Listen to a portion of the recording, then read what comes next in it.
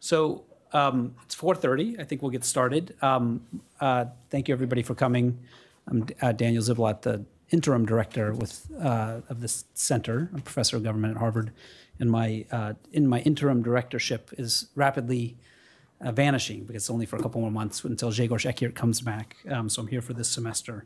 And one of the highlights of being a director is to have a director seminar where we invite prominent scholars to talk about important work, cutting-edge work, or of topic of particularly contemporary relevance.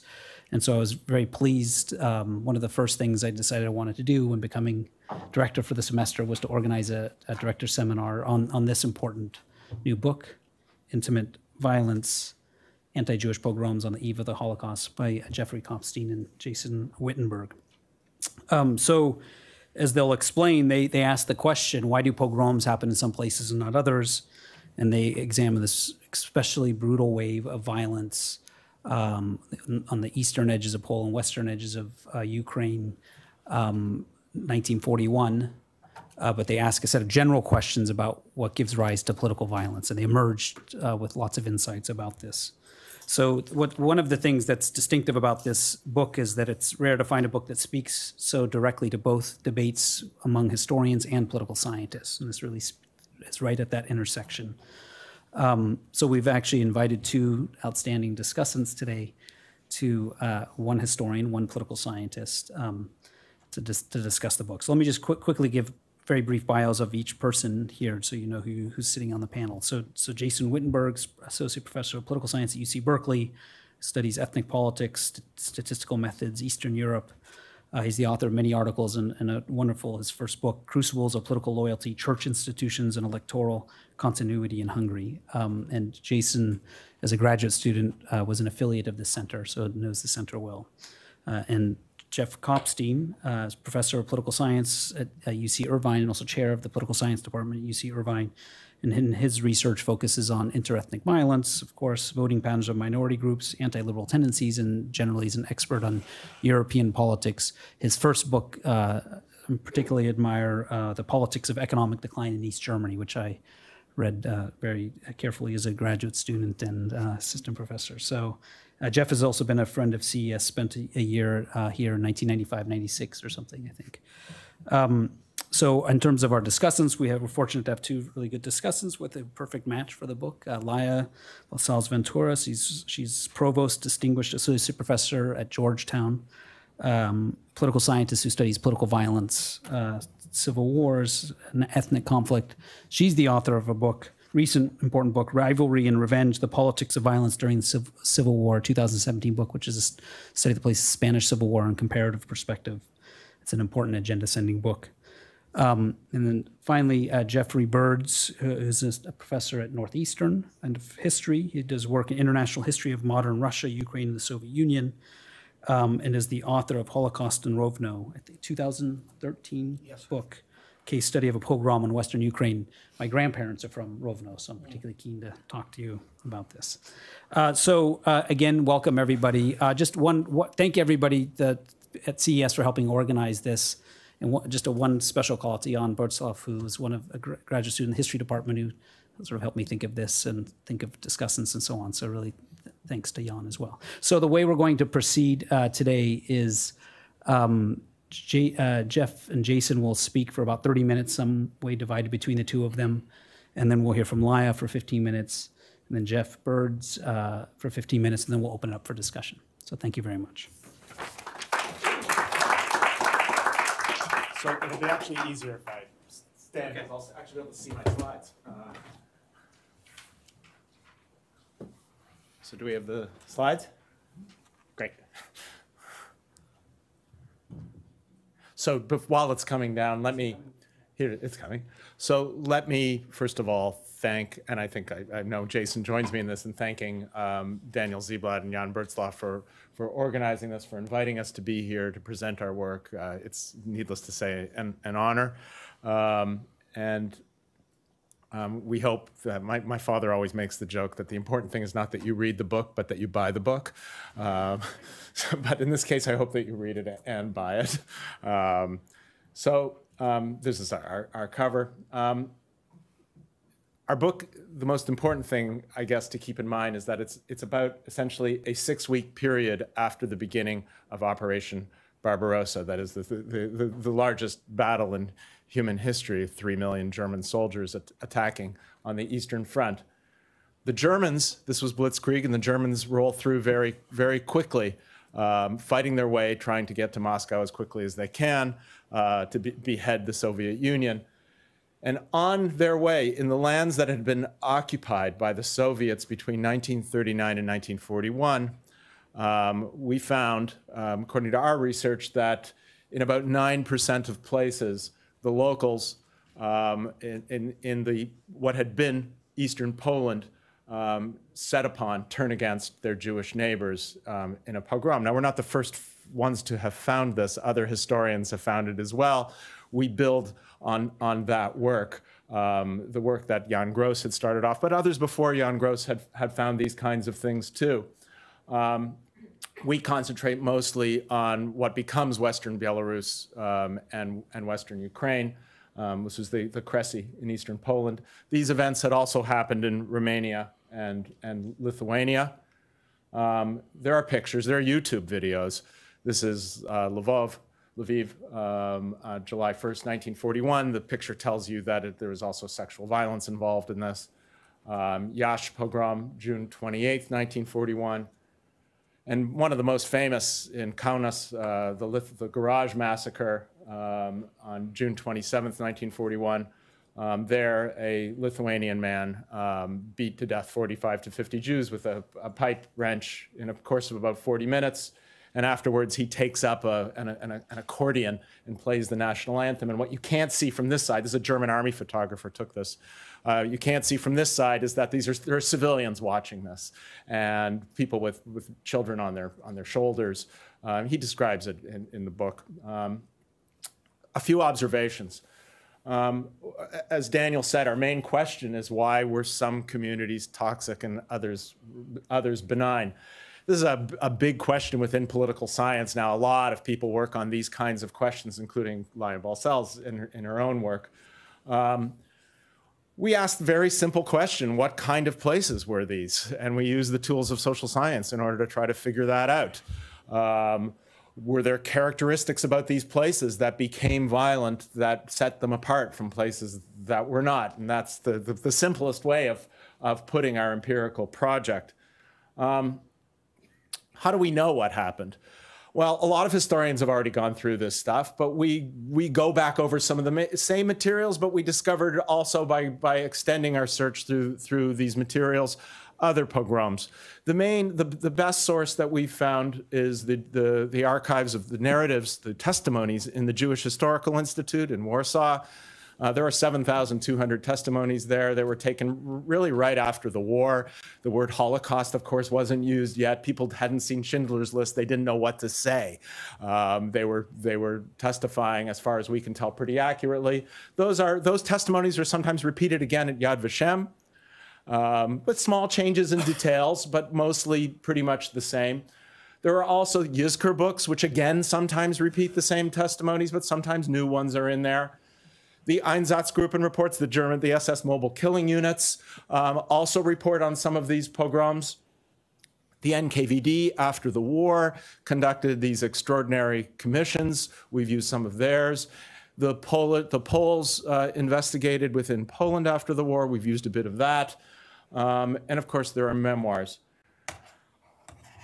I was going to read you one pogrom, just in order to give you a feel for the kind of material that's here. This is in Szczucin, June 27th, 1941. This is from a letter that Chaya Soika Golding, a survivor of this pogrom, wrote after the war, right after the war, for a letter that she sent from Amsterdam. And I quote, "They hung up their swastika flag and pushed on further. The city lay in chaos. Authority passed to the hands of the Poles. This lasted about 2 weeks. All kinds of rowdies were let out of prison. Dombrovsky, Yakubchik, the well-known arrestees under the Bolsheviks, Svetlowski, chief of the guards, and Yankelitis, the director of the school, and others. They were full of rancor for the Bolsheviks and the Jews. Friday night, when the entire city slept quietly, the slaughter began. They, the Poles, had organized it very well. one gang in the news section, a second in the marketplace, a third on Lomżer Street. There in the news section, they murdered Ramowski's family, the tailor, Esther Krieger, your neighbor and youngest daughter, Sora, Belech, Enikel, Pishke, Yashinsky, Meisler, the head of the yeshiva, all in their own houses and many more. They had killed Rosenthal's children in the marketplace. They also killed Chaichka with her 6-month-old child at breast and her older boy, Grishin. Later, the squads divided up the possessions of their victims among themselves. On readied wagons, they loaded the corpses and led them just outside of town. The Goyim immediately washed the bloodied floors, including the stones on the streets. A few hundred sacrifices had taken place, and still, the murderers informed us, the massacres would last for 2 more nights. And if you'll hang with me for one more moment, it continues. Those remaining were stricken with fear. What do? How can we save ourselves? My mother ran to the priests to beg for the Jews. They offered no help. With Hanna, Liba, Zemel, and Seilen, I ran to the Polish intelligentsia. There, too, we found no salvation. My mother, with the other women, ran after help to Grajeva, a nearby town. They were not let into the town. Curfew. What do? Night was falling upon us. Approximately 20 Germans entered the city, a field troop. We were afraid to show ourselves before them. Then I had an idea, to try our luck with the soldiers. Maybe they would help us. With great difficulty, we chose a delegation and departed. The group of Germans consisted of soldiers and 2 officers. In the beginning, they declined to help us. This is not our business. We're fighting on the front, not with civilians, they explained. However, when I offered them soap and coffee, they softened up. They guarded the city at night, and all remained quiet. I, with 2 other women, began to work for them, and later we were placed to work in the German headquarters. And so in this manner, the pogroms in Chuchin were stopped for a while. There's a lot going on there, and our book is trying to make sense of this kind of thing. This is a map of eastern Poland with the voivodeships, each dot representing one pogrom that we found. Why? Well, I want to give you a couple of what we consider to be certainly necessary conditions, but I think insufficient conditions distinguishing pogrom from non-pogrom locations. The first, the most famous, is this order given on June 29th by Heydrich, saying nothing is to be put in the way of the self-cleansing actions of anti-communist and anti-Jewish circles in the newly occupied territories. This is undoubtedly true. No Germans, no pogroms. No Germans, no Holocaust. Right? I think undoubtedly true. Our book is not attempting to take the Germans off the hook in any way. However, the Germans were everywhere, and they were pretty thin on the ground. Right? In fact, this order given on June 29th is 5 days after the war had started. 7 days after the war had started, 2 days after the pogrom that I just read you from. The order was given, some historians argue, because they couldn't get the locals to do this. And in fact, in some of the Einsatzgruppen reports, that's in there. We tried. The second, all of these pogroms took place on territory that had been occupied by the Soviet Union between 1939 and 1941. No pogroms took place west of here, right? Or at least no major ones that we know of. In the older central Poland, central and western Poland, and very few pogroms took place after the beginning of June 22nd, 1941, in the eastern, right, in the part that was the old Soviet Union. But clearly, what this points to is the Soviet occupation having been a necessary condition, and indeed it was a brutal occupation, and Jews did come to occupy offices that they had occupied before, but this had not occupied before. But if this were enough to have caused the pogrom, you should have seen more pogroms. The Soviets were everywhere. In some places, it's true, there were NKVD prisons found, in Lviv, for example, in Borislav, with prisons stuffed full of Ukrainian, Polish, and sometimes Jewish corpses. And the Germans came in and said, look what the Jews have done to you before they had left. Look what the Jews had done to you before they had left. But again, the map of NKVD prisons and the map of pogroms does not match up very well, which leaves us with thinking that although, like the German presence, this may have been a necessary condition, it was not a sufficient condition for pogroms. Other explanations that may work but may not work. And we list two here: anti-Semitic nationalism and greed, avarice, loot, right, taking stuff from the Jews. I illustrate that simply by putting up two anti-Semitic leaders. The Stepan Bandera, the Ukrainian nationalist leader, head of the Organization of Ukrainian Nationalists, who provided soldiers that would invade with the German army in 1941. And the older Roman Dmowski, the well-known Polish nationalist and anti-Semite, and in fact, the most popular of all Polish parties. Not a majority, but the most popular of all Polish parties. This may be true. Jason's going to talk a little bit about how we test for this, how we examine whether this is true. It was, in fact, the hypothesis that I think we started the book with, thinking that where these groups were the strongest, that's where you would find pogroms. That's where the surprise comes in, and I'll leave that to Jason. There were, of course, Jewish parties. This is a picture of Yitzhak Grunbaum, who in the 1920s until 1935 was the most popular Jewish politician in the world that you've never heard of. He was the head of the General Zionists in Poland.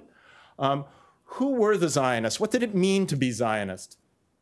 What it did not mean was that you were leaving for Israel. Most Jews did not leave for Israel. Most Jews, almost no Jews, spoke Hebrew. Zionist papers were mostly in Polish and Yiddish.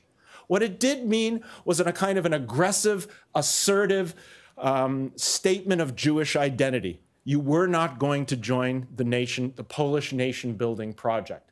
Grunbaum himself wanted to be a cabinet member in interwar Poland, but he wasn't. Interestingly enough, he leaves in 1935. He goes to the Yishuv, proto-state Israel, and he becomes Israel's first minister of the interior in 1948. A side story, but an interesting one nonetheless.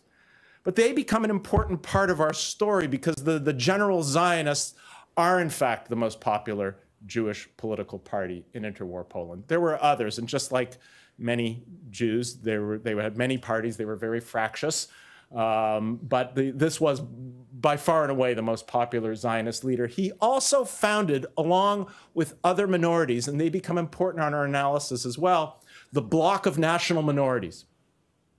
The bloc included Germans, Belarusians, sometimes Ukrainians. In different parts of Poland, the Zionists ran on their own, but in central and northeastern Poland, they ran as part of the bloc of national minorities, and he was the most despised Jewish politician among Poles and Ukrainians because they were considered to be dangers to the national project.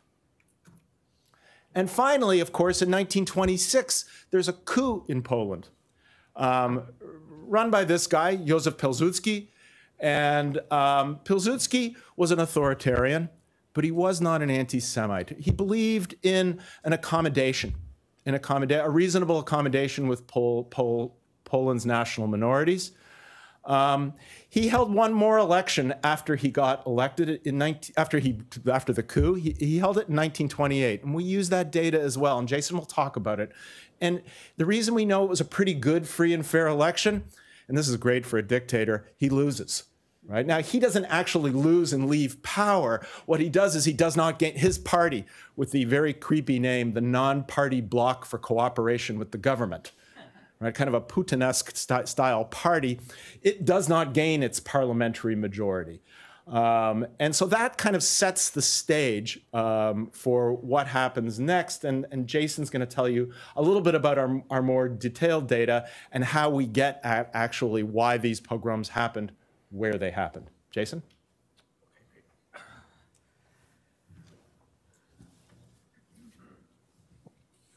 I'll go around the other side.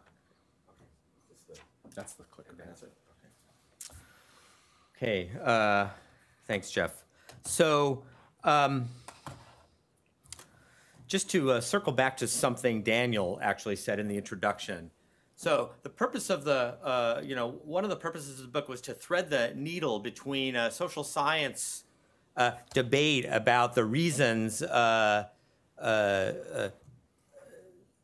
civilians of one group attack civilians of other groups. So the reasons why this occurs in some localities rather than others. So it might be Hindu-Muslim violence in India, or it might be something in Africa in theory. So why this happens on the one hand as a generic worldwide phenomenon, and also a debate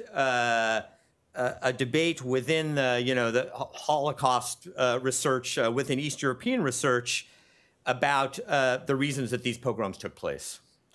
And so the narrower version, so the East European version, the area version, as Jeff was saying, was, on the one hand, you have people that argue that the root was anti-Semitism.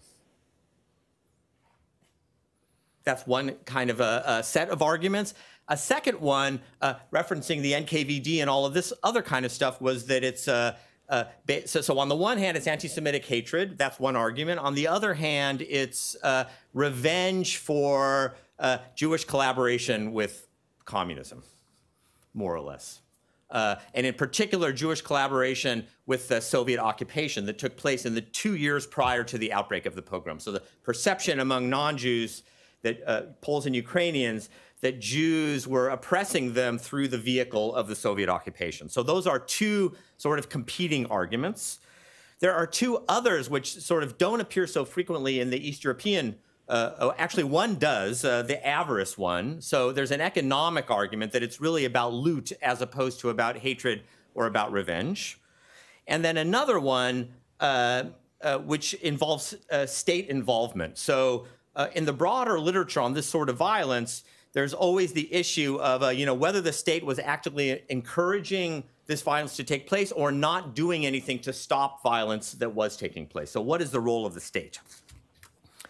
And so the choices we made about where to do this and when, where to study this and when to study, because there were pogroms in Poland both after the Second World War and in the interwar period and, at other times. For example, after the First World War, there were hundreds of other pogroms. And so we make the choices that we made, I'm going to talk about it in a moment, for very specific reasons. So let's get to those. First of all, before we get to that, I want to give a quick overview of the general problems that we find or the holes we find in the approaches that have been used before to study these phenomena. So one of them is overly aggregated units of analysis. So overly aggregated units, so the people that do data analysis will collect geographic data on, the occurrence of violence and then try to predict variances in violence across geographic units. And typically, so not every study suffers from all of these things, but you can find all of these problems. Typically, the unit that's studied is larger than the locality, which is actually where the violence takes place. So violence takes place in localities, but usually the unit of analysis that studies is one administrative unit up. And so you have to add up the number of pogroms and then talk about how many are occurring in a unit. So that's one issue with methodological consequences, which you can ask me about in the Q&A if you care. Secondly, unsystematic samples. And so typically people will study localities where pogroms took place and then make conclusions. This often occurs, but then won't study localities where pogroms do not take place. Right? This is a kind of a methodological problem. So unsystematic samples. Disentangling the role of the state, I already referred to this, and so there's a problem. It's very difficult to disentangle the role of the state independently of what the civilians and other people are doing. That's a third problem. And finally, there are, typically when this sort of violence takes place, there's a state that can punish perpetrators. Very obvious. And so under normal circumstances, people that are potential perpetrators will say, I could do this, but the state will punish me. Therefore, although I have every incentive to do this, I'm not going to do it because I don't want to face the consequences. So it inhibits violence, right? And this turns out, this is important because what we really want to know is the underlying incentives for people to commit violence and not just whether that's realized as actual violence. And I'm going to say more about that in a moment.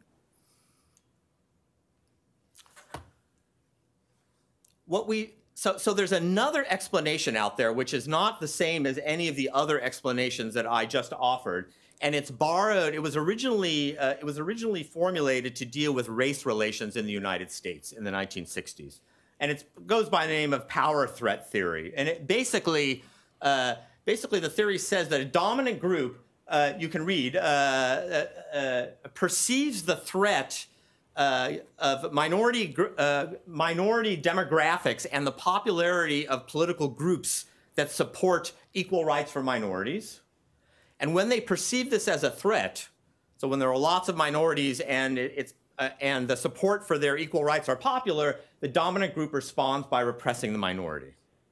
So in the US, after the Second World War, this was lynching. And when lynching was no longer possible, it was Jim Crow. That's the US version of it.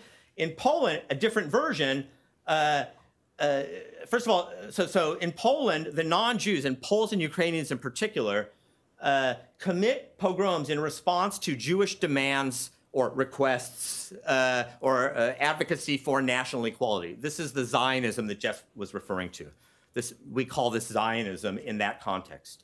What this does is it alienates non-Jews who did not want the Jews to have equal national rights. Very important distinction. They were advocating to be a nation, to have national rights, not just religious rights, national rights with Poles within the Polish state. So this inflames Polish and Ukrainian nationalists. I'm going to talk mostly about Poles today, a little bit about Ukrainians. So we can think about, when we want to think about, well, how do we detect, what's going on and why? This theory would predict the following: that where there are more Jews, where there's greater Jewish support or support for Zionist parties, which came, of course, mainly from Jews, and greater non-Jewish support for this government party, the non-party bloc for the, so Pilsudski's party was the party that was most sympathetic to equal rights for Jews, although not quite what the Zionists wanted. Where these things are in greater proportion, you should see a pogrom, because because the Poles or the Ukrainians, depending on where we're talking about, would perceive the threat.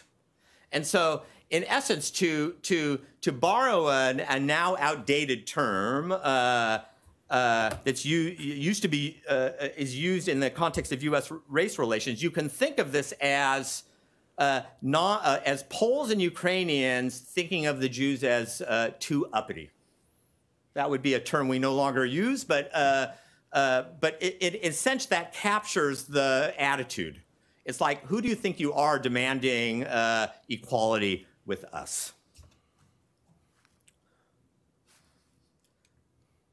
So here comes a research design. So why did we choose this area and this thing? Well, there are some good reasons to do that. So as Jeff already said, it's after Operation Barbarossa, Eastern Poland, the state collapsed after the German invasion of the the USSR. So the state collapses.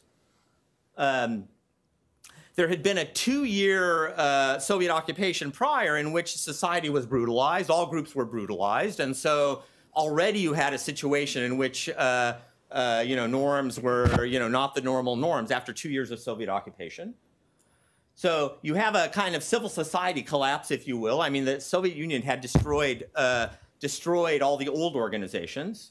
You have the moral and ethical collapse because groups were set against each other even during the Soviet occupation, much less after. And this is where the propensity to commit pogroms can actually be observed.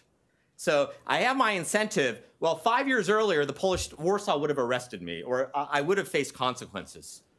But in the summer of 1941, in this several-week period, there's no state to punish.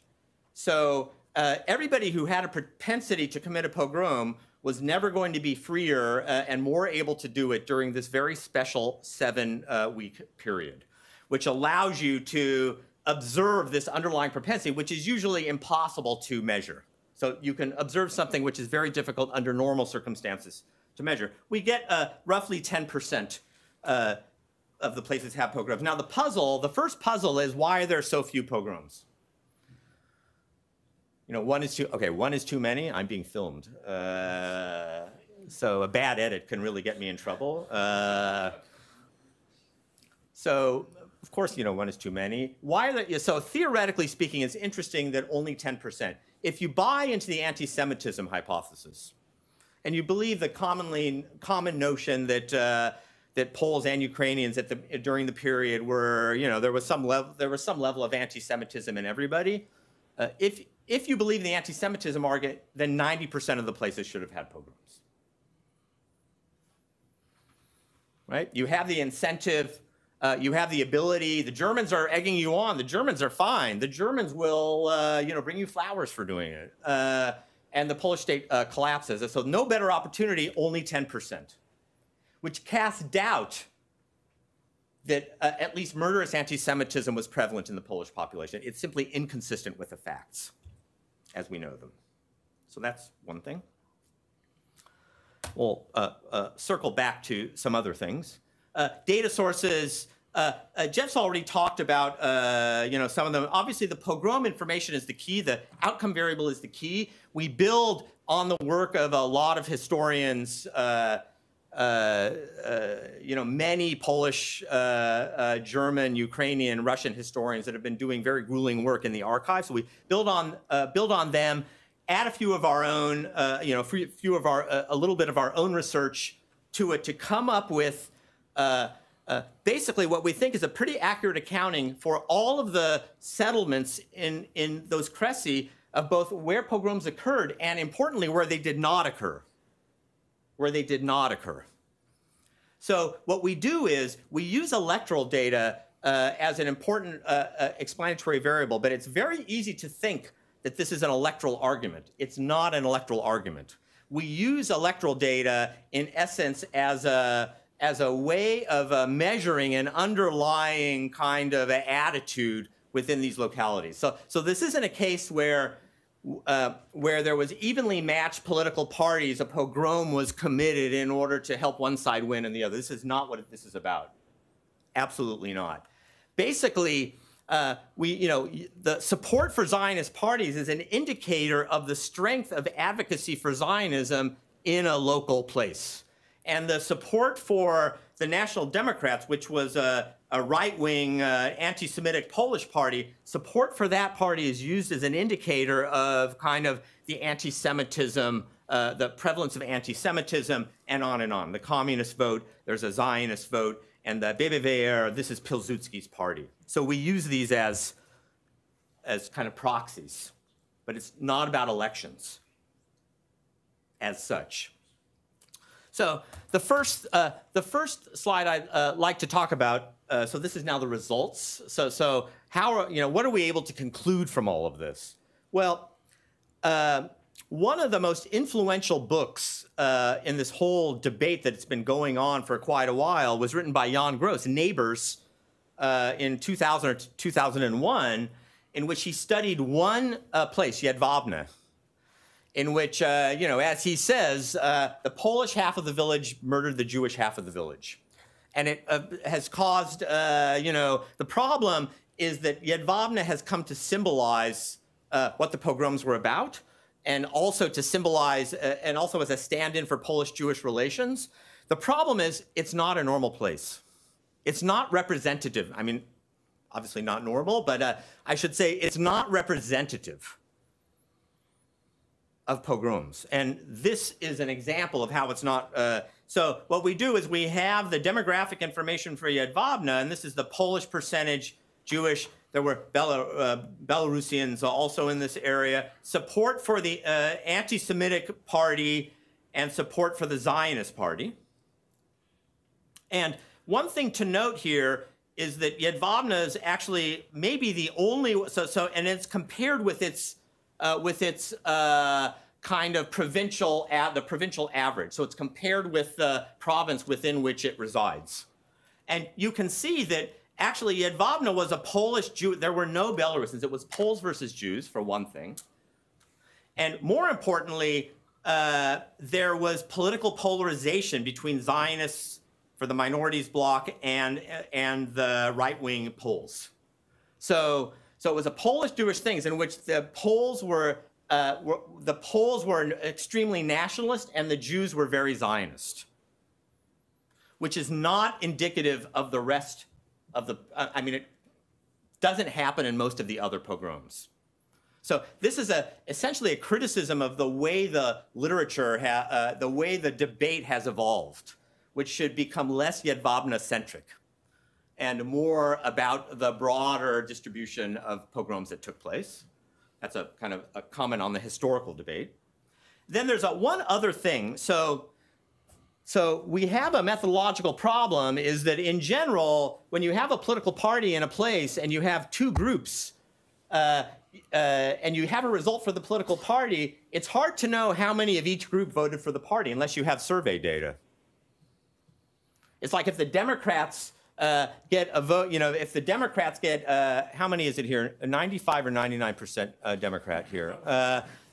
You know, it's hard to know, you know, what proportion of those are white people, what proportion of those are African American or whatever, unless you have surveys. Well, the same is true generically.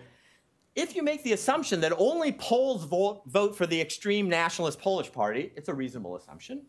And only Jews in this place vote for the minorities bloc because there were the biggest minority was Jews, a little more problematic in the Jewish case. Then you can back out the proportion of Poles that support the anti-Semitic nationalist party and the proportion of Jews who are Zionist. And you can see, of course, it goes up. If you believe these estimates, things are even more polarized than the raw electoral data will tell you. Secondly, so the empirical analysis, I'm not going to talk about Ukrainians at all in the main thing. People can ask me for the Ukrainian, you know, ask us for their Ukrainian results. I'm only going to talk about the Polish, the results for where the Poles were the primary perpetrators. The analysis is, the steps are very easy to understand. The first thing we do is we take all the places where pogroms occurred in two voivodeships in the north, and we separate them out into two piles. All the localities where pogroms occurred are in one pile, all the localities where pogroms didn't occur in another pile, and we take the median value of these various things and just compare the median values, a purely descriptive exercise. So in blue and what color is this? Orange. Orange. I'm colorblind. It could be green for me. These are the variables that are basically associated with the power threat theory. And the blue ones are kind of consistent with power threat. So the more Jews. So by the way, the power threat theory doesn't go to the next level of specialization. Is it numbers of Jews or proportion? Is it, you know, numbers of people or proportion of people? This is a decision by researchers. It's not actually in the theory. So the more Jews you have, the more likely a pogrom. This is not an earth-shattering conclusion. The greater the support for the minorities bloc, the more likely there will be a pogrom. So this is essentially the power threat theory. The thing that goes against is support for the government party, which is bigger, you know, in places that don't. So that goes against the theory as an indicator, but the other indicators are for. You can see that in the places where pogroms occurred, Poles were more nationalist, but the effect is more attenuated, if you will, in this descriptive. This is purely descriptive and univariate. Finally, I want to comment on the communists, because the idea that, you know, the people that think that pogroms were revenge for Jewish support for communism and specifically for the Soviet occupation, well, how would you know that empirically? You would look for the vote for one way is to look for the support for communist parties in 1928 as being, you know, localities where there was a lot of sympathy for communism. You would expect, if the revenge hypothesis holds, that communist support should be much greater where pogroms occur than where they don't occur. But the reverse holds. And the reverse holds, we think, due to other research, or earlier research that we did. It's because it wasn't the Jews that were communists, it was non-Jews that were communists. And non-Jews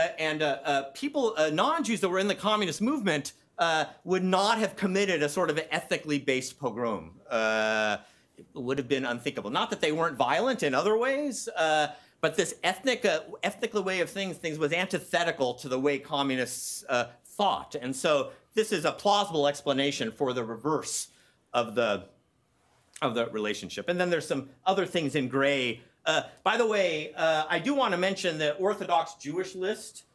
So these are Orthodox Jews. So the minorities block is the nationalist Jews. The Orthodox Jewish list is for Orthodox Jews who are actually enemies of the nationalists. So it's not just having Jews as such. You see the relationship is not very strong, and also it's not very strong in Ukraine where there were more Orthodox Jews. And I'll circle back to that in brief concluding remarks. And then I'll do this quick because I think most people are not political scientists. This tells you we're right. So, one thing you want to do is try to say, well, a bunch of these things seem to matter, but which matters more? Which matters more? And so we have statistical ways of doing that, and basically, you can see that basically anything that touches this line here doesn't matter. It has a zero effect statistically speaking. And anything where the line doesn't touch it is effect. And you see the minorities block, even the numbers of Jews doesn't matter. What really matters is support for the minorities block. And these are done, ask me about the details if you care. And then you can see, if you want to know, well, how much minorities block support is associated with a given increase in the probability of a pogrom, here you can also back that out. So as you go from 0 to 0.3, the probability of a pogrom, jumps dramatically. I should say the data here are very, they're distributed in an unusual way. So there's a very low, the explanatory variables tend to have a very low range. So it's not the case that you have tons of places with 95% Jews. Most places in this area, the vast majority, 99% of the places are probably under 30% Jews. And so you're working in with a very limited range on the explanatory variables. That's why we only go up to 0.3. One thing I want to, one other thing, and then there's only one more slide, and then we're done. Why are you giving me the finger, as they say?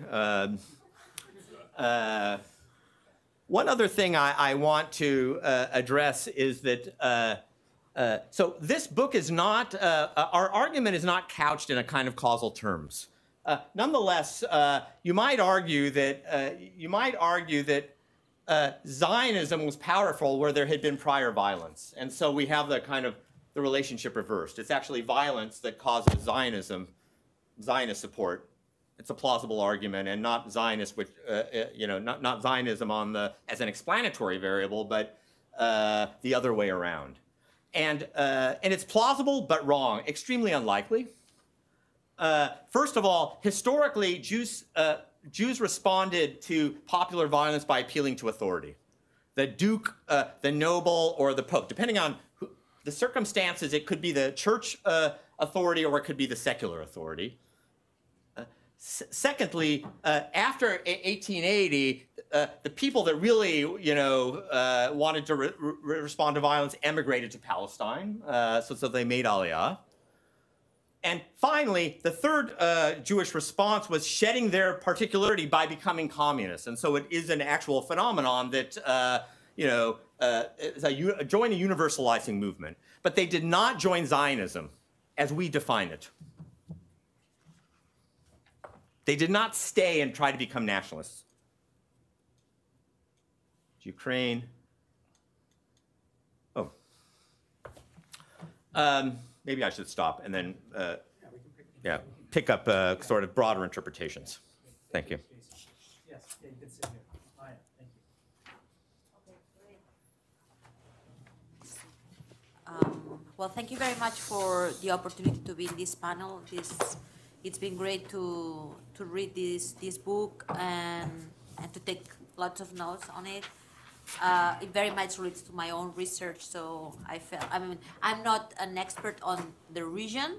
I'm a political scientist who does research on political violence and violence against civilians. So my comments are going to be more about the theory and some of the issues with the empirics, but not so much about the regional aspect of the book.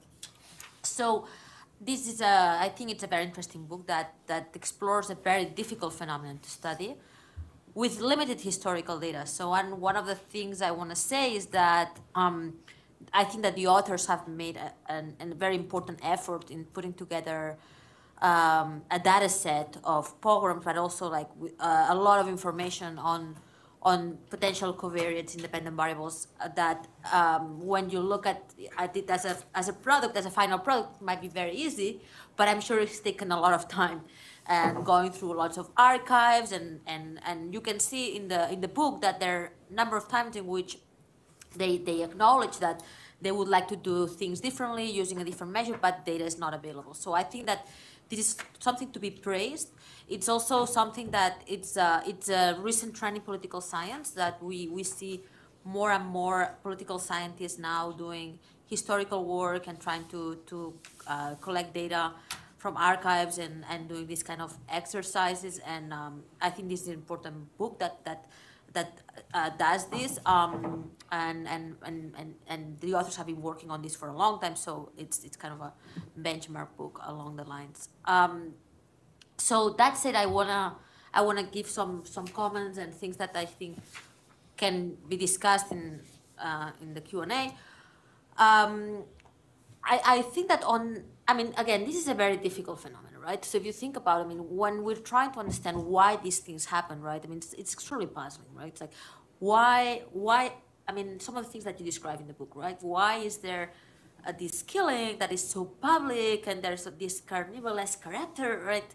What on earth makes people behave this way, right? It's really hard to understand. So I wish there was a little bit more of political psychology in the book, in more about who are first of all, who are the relevant actors, right? We have the perpetrators on the one hand, the people who actually perpetrate the killing, but then we have the bystanders or the defenders. And the authors say that you emphasize very much the role of these people, right? How much the presence of people in a locality that will support these actions or will react and will say, we don't want this to happen, is going to have an impact on whether this happens or not.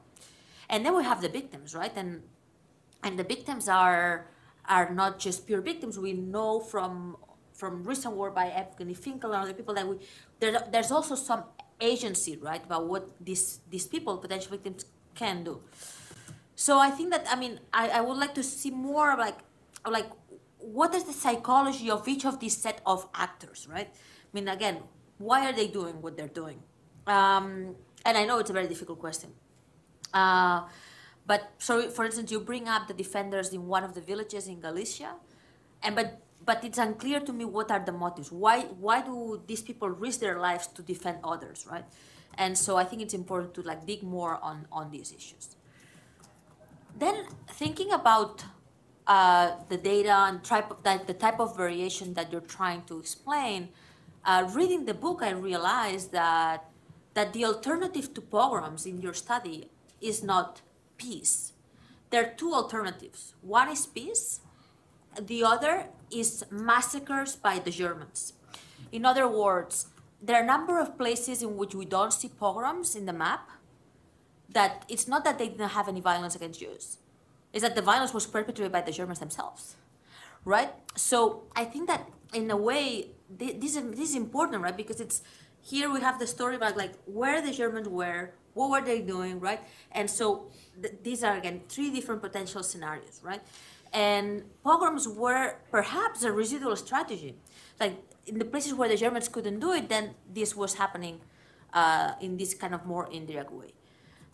In this sense, I think that, and again, I'm not an expert in this particular region, in this particular moment of history, but I was wondering if there could be any way to try to measure for German control of territory and how much were they present, because this could have an impact on whether we see pogroms or not.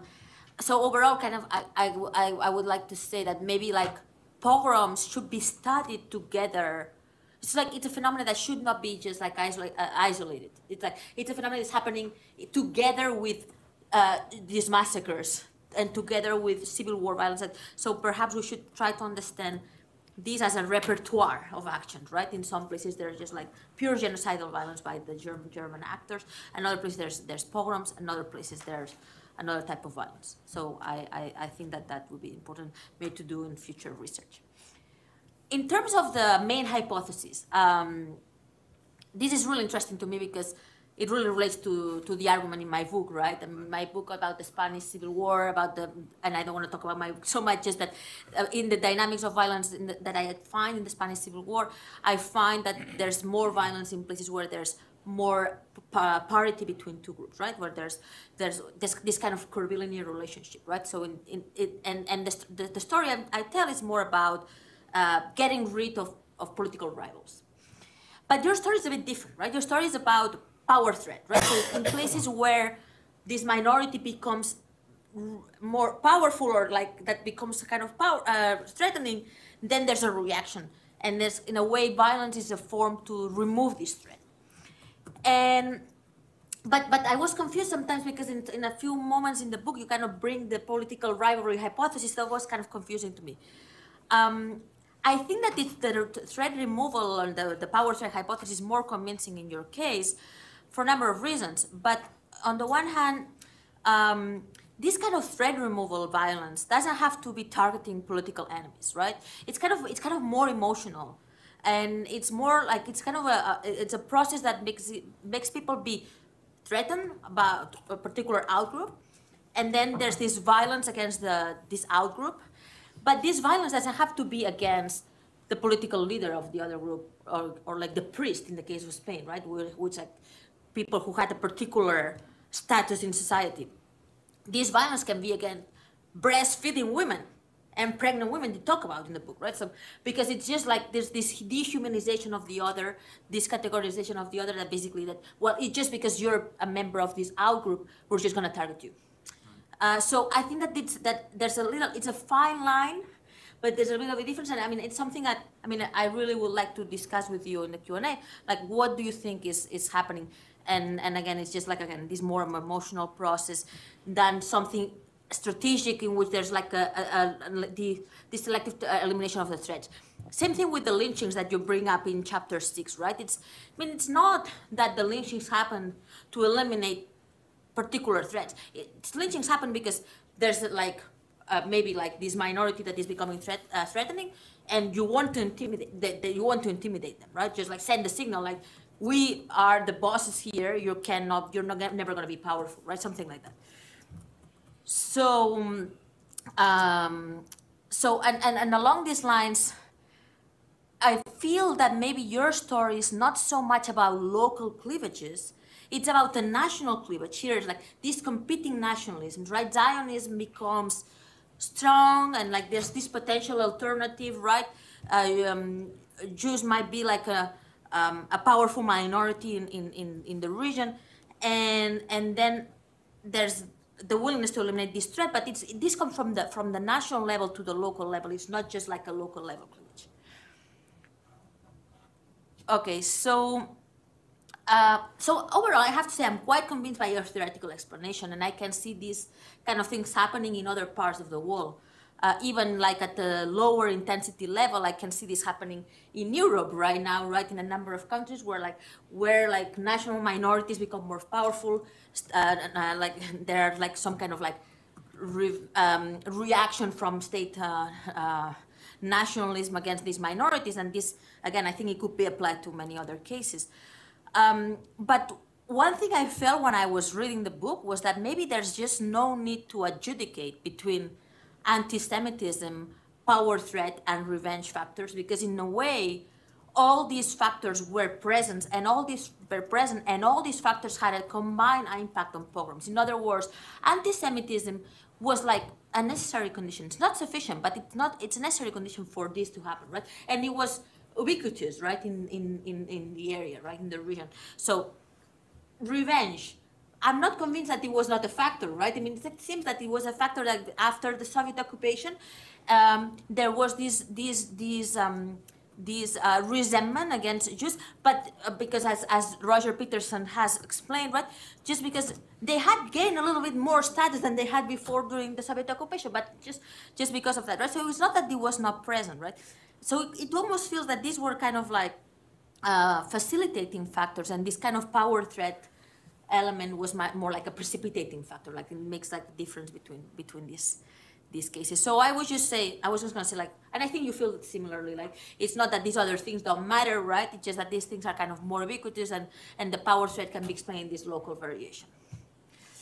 Finally, in terms of like the argument about, and again, this is going back to the mechanisms and what the big puzzle of why these things happen, right? You bring up the idea of like, well, there's a moment of state collapse, and after Soviet rule, there had been so much degradation and humiliation that you literally, I quote you here, is like the stage was set for neighbor and neighbor violence. And I keep thinking, but why?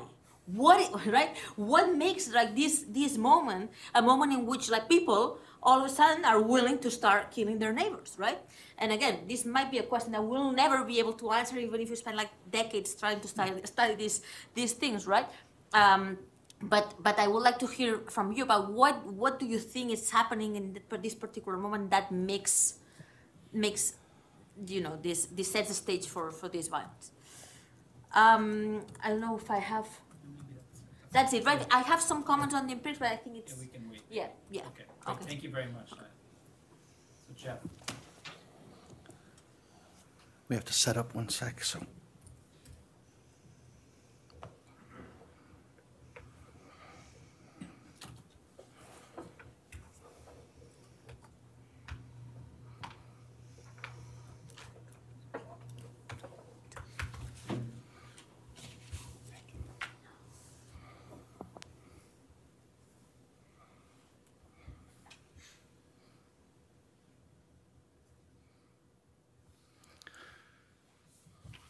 Thank you. I'm coming at this as an historian rather than a political scientist, as someone who does area studies mainly in Ukraine, but also Poland. My wife is Polish, and that has helped a little bit too.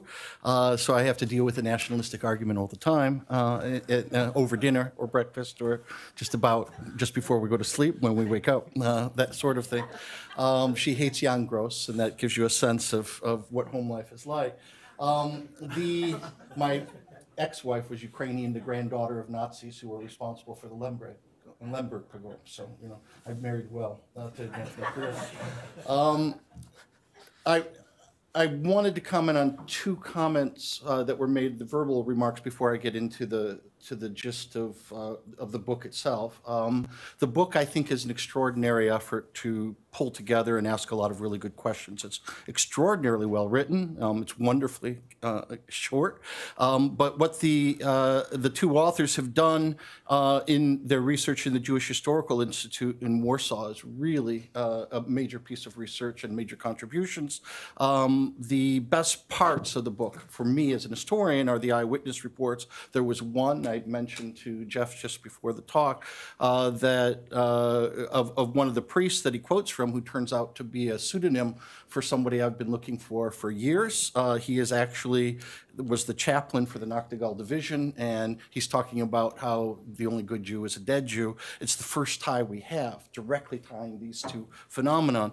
But that also is by way of a slight criticism, because if you know the field better, then you recognize who this guy is and you're able to pull it through. I know that because of my wading through Ukrainian history for a decade and people constantly correcting me because of all the pseudonyms that these people use and trying to figure out who they are at one time or another.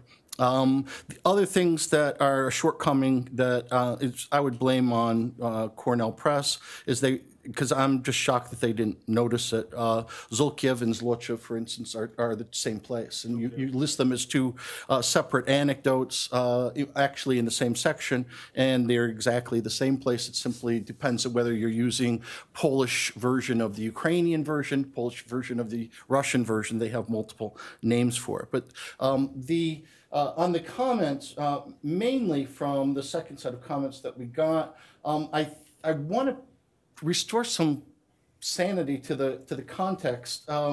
Remember that this is the Holocaust, that there were 2.8 million Jews we're talking about in these regions who were killed. And for those who remain behind, 98% are killed, 2% survive. Mainly these are women and children, because the standard treatment of the local police was always to make all the men partisans, fugitives, drop their pants, and if they were circumcised, they were immediately taken out and shot, as a rule. So that we're talking to try to pick out one phenomenon of anti-Jewish violence, that is the pogrom of summer 1941, and separate it from a whole sliding scale of abuse of Jews is, I think, not entirely fair. I don't want to be an ontological nihilist on this, because when I wrote about rape and sexual abuse of Jews a few years ago in a piece, there were those who got angry and said, well, their genocide is far worse, and so we don't need to talk about that part. I think varieties of exploitative and abusive experience fit the dialogue, but to try to cherry pick one and correspond to other things is, to me, as an area study scholar, really not the best use of one's time. But that's just from my perspective. The second one was something Jason said. To quote it exactly, I think was, you said that ethnicity as a factor was antithetical to communist thought. That goes against everything we know. I can cite Jan. Violence, not ethnicity. Violence as well. Jan Gross's book, Revolution from Abroad, talks about how in West Ukraine, Western Belarus in particular, this was a war against the Polish pawns, basically. It was what Terry Martin here calls an affirmative action empire, as well as a really fine article he did separately on this, talking about the national campaigns under Stalin, where he leaves behind korenizatsiya, that is the idea of using the folk element as a means by which to spread the gospel of communism. They reverse it. Stalin grows distrustful of it sometime 34, 35, and he begins to destroy those very networks. And by 37, 38, these are the national campaigns. What Terry Martin calls it is ethnic war as class war. That basically the intervention in Western Ukraine, Western Belarus was a declaration of war by the communists against the Poles.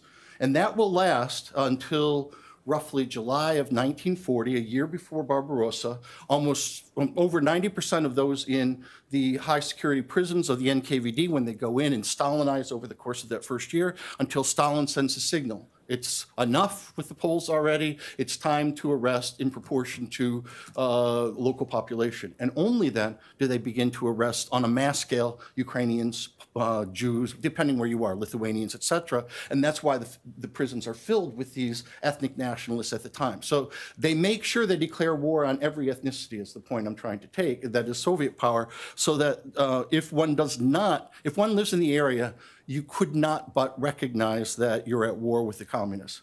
So that when you're talking about 1921 electoral preferences and trying to gauge how this fits in, I think it's a mistaken way to approach it. We'll just put it that way. Now, 5 comments.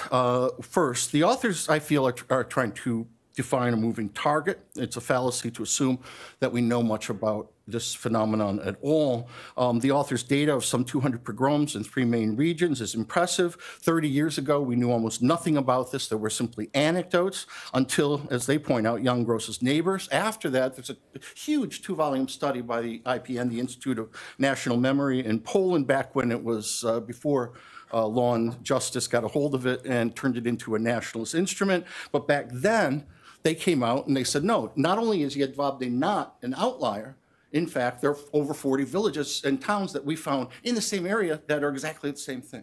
And so it's important to recognize that it does fit a certain scale, but this is all we knew. As of, say, a decade ago, we only knew less than 50, 60 cases, and historians have been poring over the material in order to get more.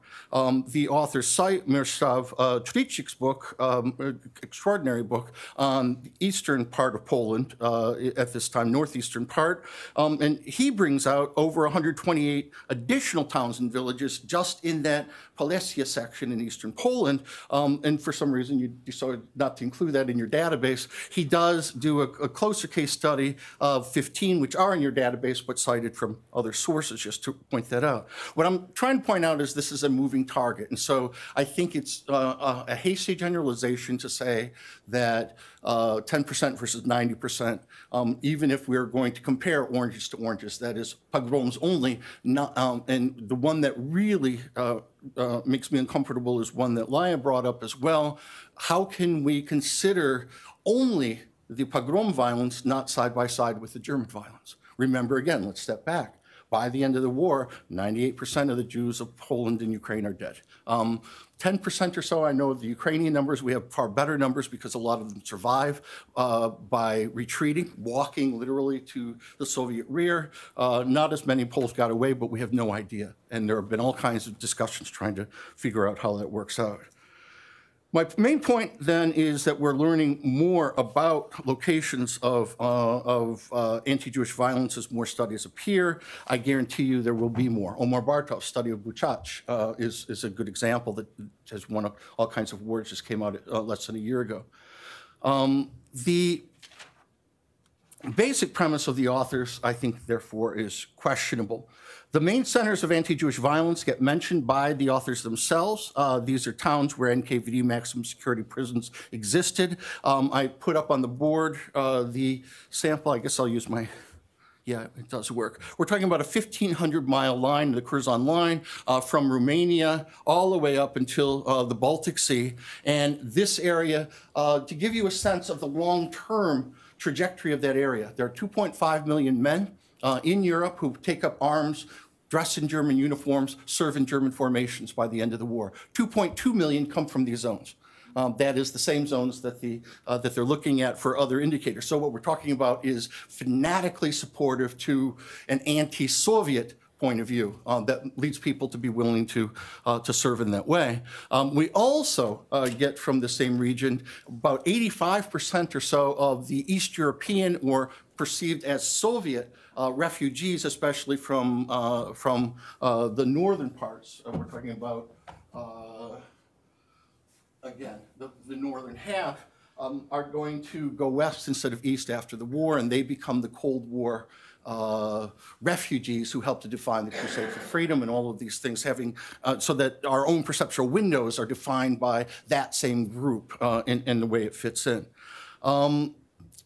It's not entirely reasonable, I think, to distinguish a pogrom from other acts of violence targeting Jews. Eyewitness testimonies from the era reflect a hostile atmosphere towards Jews that was ubiquitous, and that went from older people to children, and children themselves as perpetrators. Isolating pogroms when they appear, when they don't appear, concluding from this that most non-Jews were not inclined towards anti-Jewish actions is, I think, an outrageously hasty generalization, one that glosses over a large variety of anti-Jewish violence everywhere else that I'm certain the authors know this. It's just that when we begin to try to make it fit into the data that they have, I think it breaks down.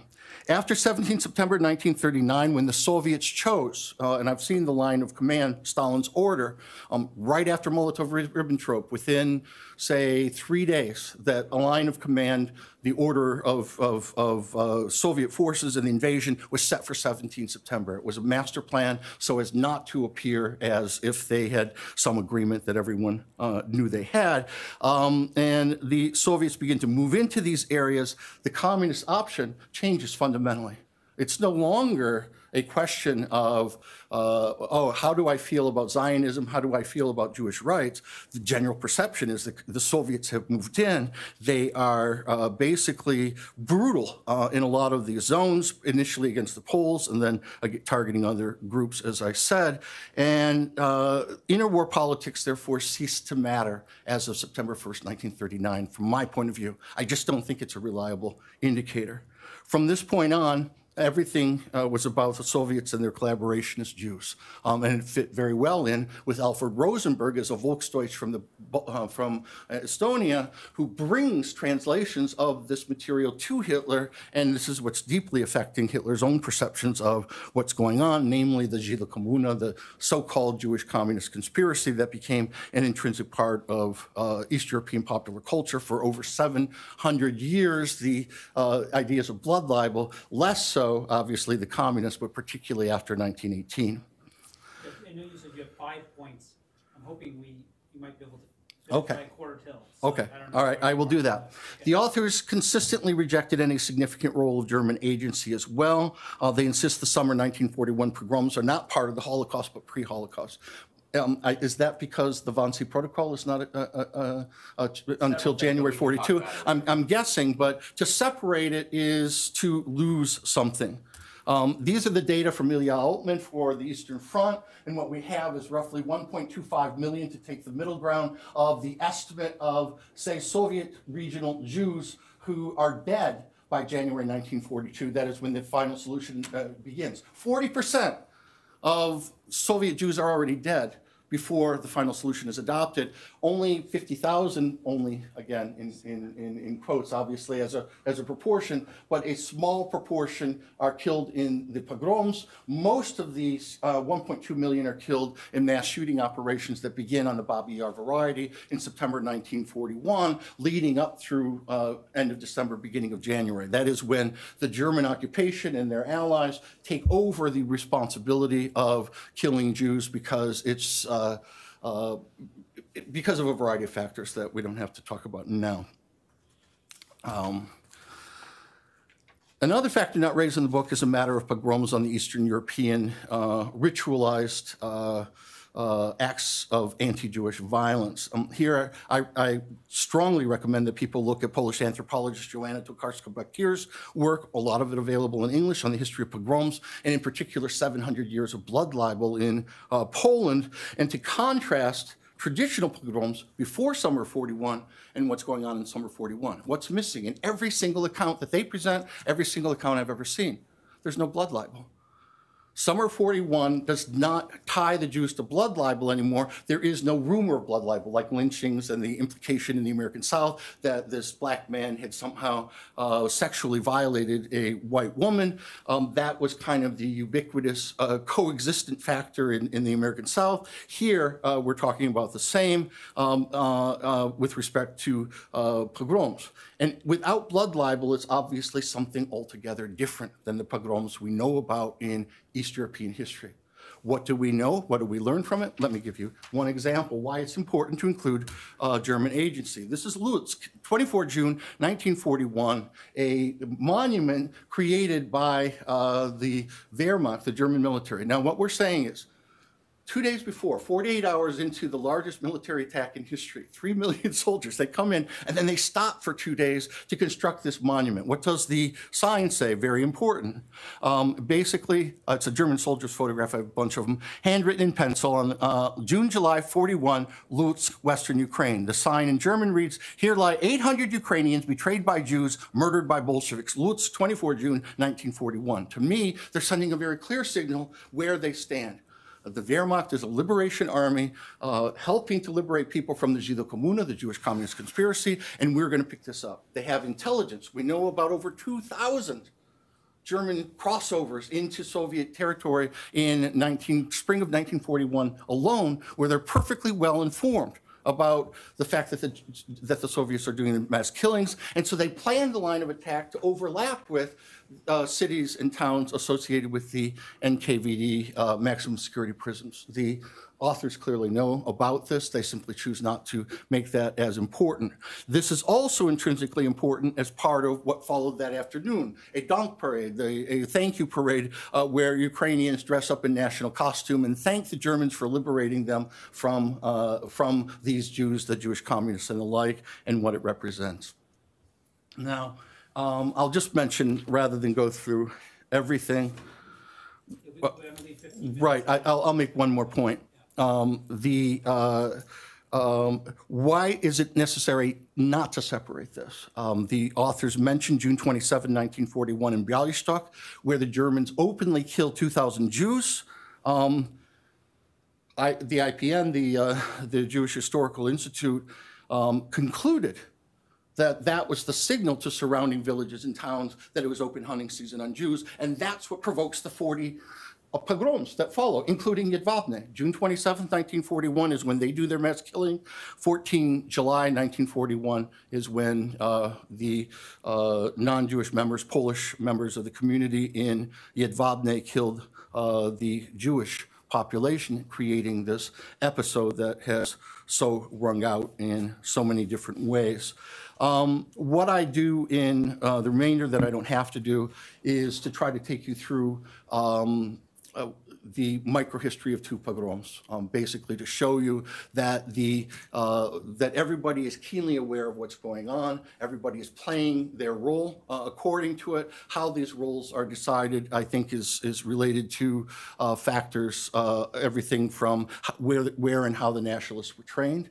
We know, for instance, that Mikola Lebed, the boss to that same priest, the chaplain in Noctegal, he actually had in Zakopane, in one of these schools, as he lectured to 100 Ukrainian nationalists, he tied a Jew to a wall and executed him, basically showing them how to interrogate a target.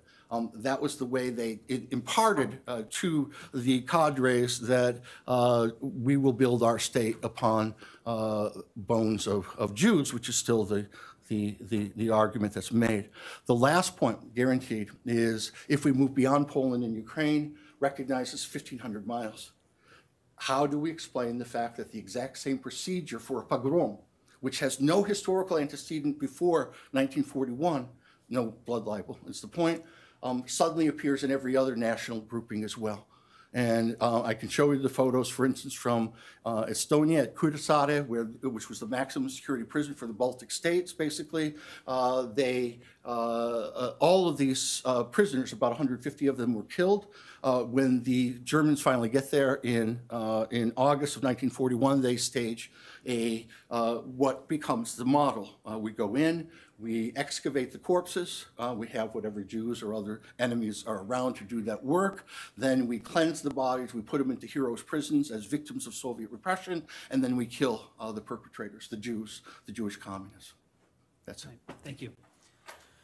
All right, I'm sorry we've gone over here with our presentations, but let's open it up and maybe collect it. I'll call if people have questions, and I would like to give the authors also a chance to respond to the questions and comments. So maybe if we could collect a couple of questions. Yes, Vola. Thank you. So I really enjoyed reading the book, and I'll ask a political scientist question, which you actually talk about in the book, but I think it might be fun for the discussion. So when I think of the group power threat theory, I think about the Ukrainian minority in Poland, which was the largest in the country and also campaigned for equality of rights and autonomy, and eventually turned against Poles when their hands were untied, when the state authority was absent. So I'm curious to why there were no pogroms against Ukrainians. And the second question, again, you might only have time to address one, but I know in the book you find slightly different results for the Galicia part. In particular, your argument holds, but you also find an additional explanation. And so that additional explanation was very fascinating to me, and so maybe you can address it.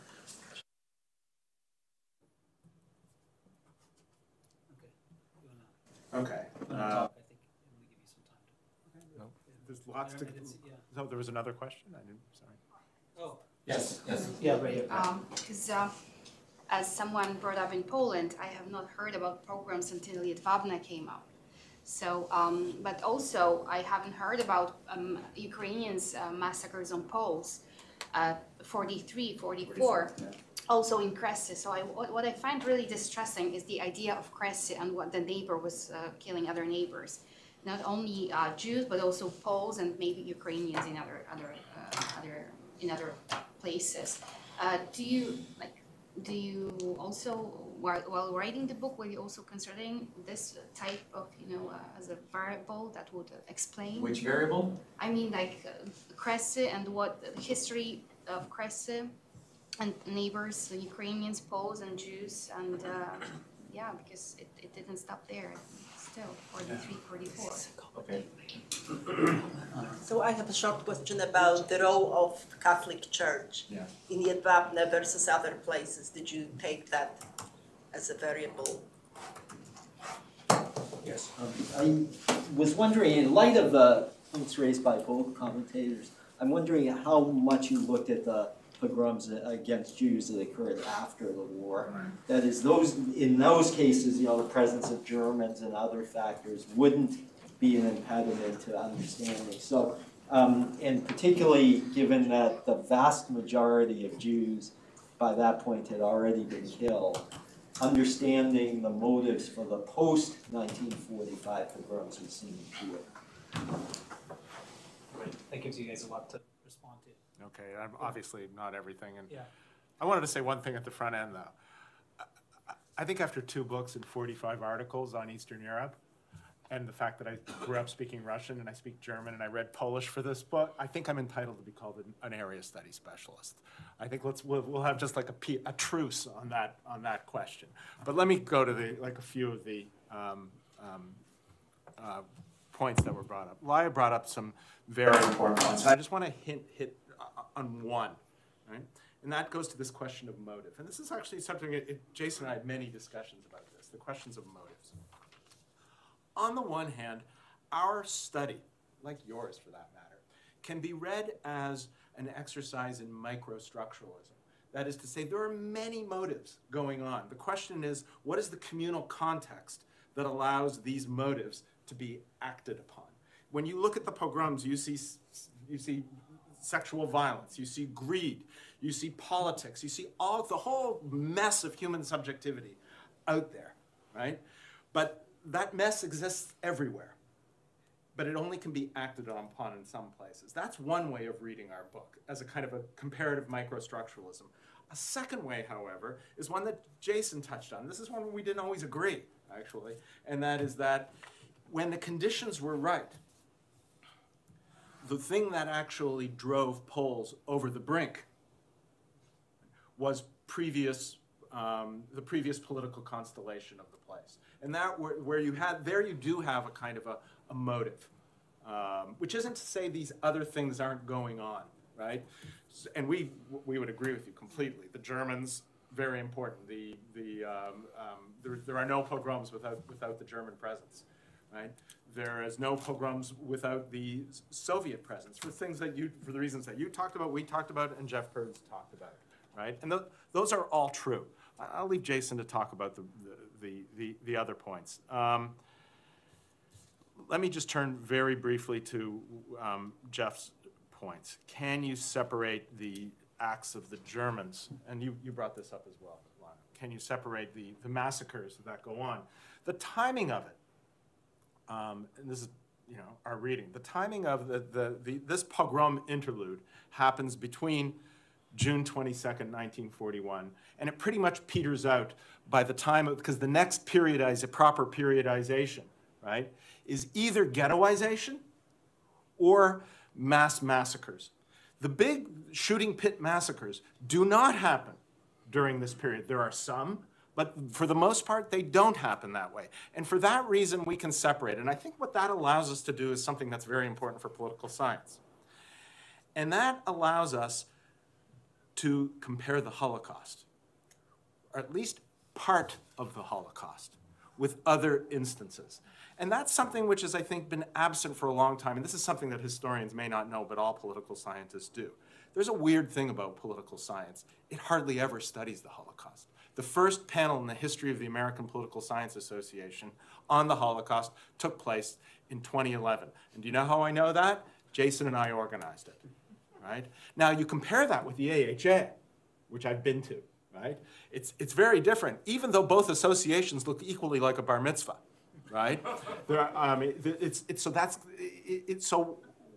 And I think there's a whole sociology of knowledge here why Jewish political scientists chose not to study this, and it's another interesting kind of question. But I think what this allows us to do is then to reintegrate what is the index case of violence in the modern world back more securely and joining others. We're not the only ones to have done this. back into the corpus of knowledge of political science, and that's why we do compare it with, we make it at least a very modest attempt to compare it with other instances. I should leave Jason some time to speak. There's a lot of, let me just say back to Volha's point. I think that the first point, why were the Polish-Ukrainian violence, which happens in '43, that is, I believe, largely because of what the Germans were trying to do. There's no doubt the Germans, when they get in there, are trying to do pogroms. It's not just for the reasons that Jeff Bird said. It's also because we know this because of the similarity of the pogrom rituals. There was an amazing similarity of pogrom rituals across villages. Not identical, it was too chaotic for that, but there's some similarity. Later on, when the Germans are neither unwilling or unable to prevent Ukrainians and Poles from going at it, they do, right? And so I think you're right. It is a weakness of the book. We admit as such, right? I can't remember, and you point to as such in your review of the book in Perspectives, and it's an important weakness. So Jason, please. Okay. Yeah, just a few points. Just one footnote to the last comment to Volha, which is that, in Galicia, Poles were a minority. And in this case, there were many more outside of the big cities, there were many, many more Ukrainians than Poles. And so just from a violence perspective, it was much harder for Poles to commit pogroms against Ukrainians when there were lots of Ukrainians around and would likely retaliate.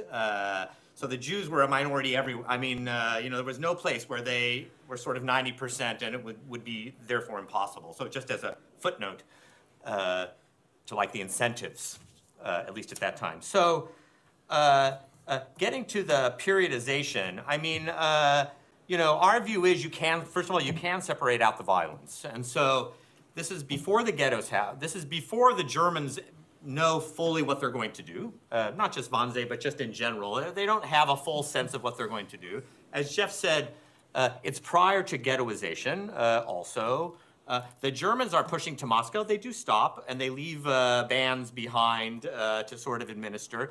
But the Germans are rushing through, and in this period, as Jeff said, they're not heavy on the ground. At this point in time, they're relatively light on the ground.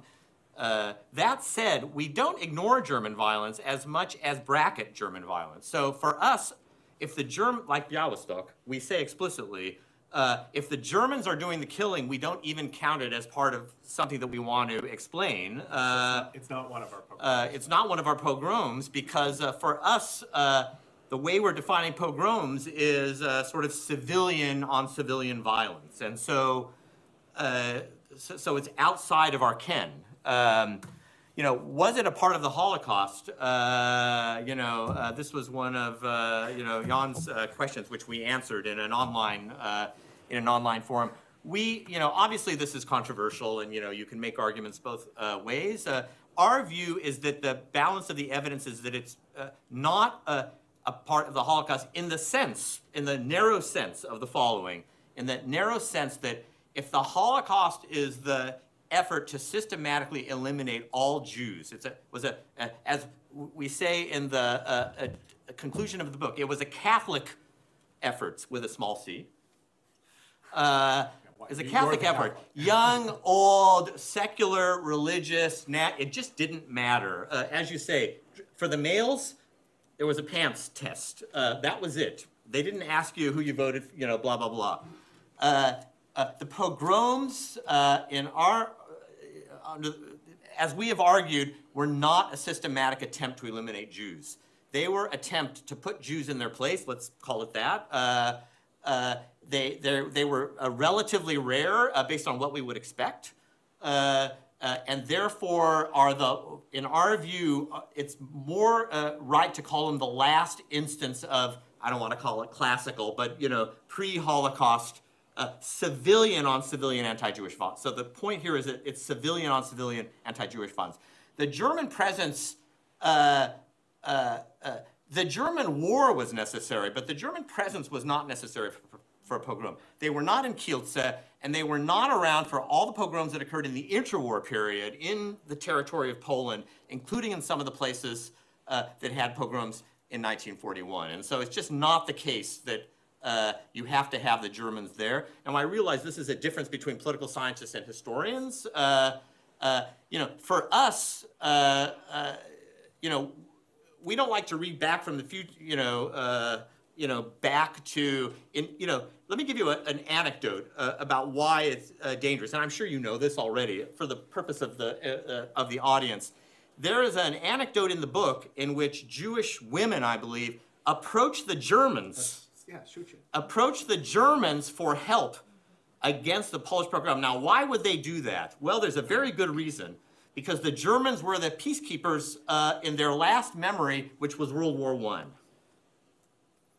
Who was the civilized force, quote unquote, in quotes? That would have been the Germans in terms of protecting this brutal, keeping the distinction between wartime violence and the laws of war and civilian violence. That's why there were no pogroms in the German areas, because the Germans wouldn't allow any violence that wasn't their own, basically. They wanted to control, they wanted to do the violence, and they didn't want civilians, doing it. But that's why you need to control for German presence. Because where they are present, they No, but not in our, the quote, the Germans were encouraging pogroms, not just because Białystok, which was a German action, not just because that killing made its rounds, as Jeff, you say. It's like everybody learned, well, the Germans killed all these Jews, maybe it's okay for us, in other words. That's probably true, I don't disagree with that, but there was also the order. I mean, the Germans were trying to encourage people to do it, and the fact is, they didn't do it, the people didn't do it, or they didn't do it in proportions that you might imagine they would had they been given the opportunity. Last point back to Jeff, why did we not use the pogroms in Miasta Śmierci, right? Which you point out, it's a good book. In that book, he uses post-war Polish police investigations.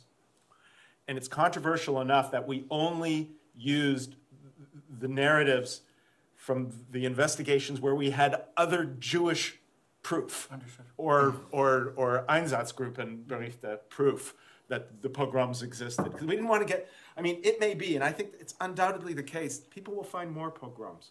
And more people may not ever find the pogroms. I mean, if the Germans came into a village and killed everybody, there's no evidence. There will never be evidence of a pogrom, right? We'll never find it. So I assume our list, which we do say at the back, and yes, I've found other mistakes too. Of course there are mistakes.